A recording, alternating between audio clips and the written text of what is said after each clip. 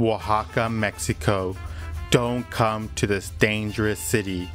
The city is full of some of the scariest people you'll ever see in your life. These people are up to no good. They spend years developing their craft so that they can then sell you some of the best ice cream you've ever had, some of the best chicharrones you'll ever eat. Then they'll try to drown you with some of the tastiest mezcal you'll ever consume.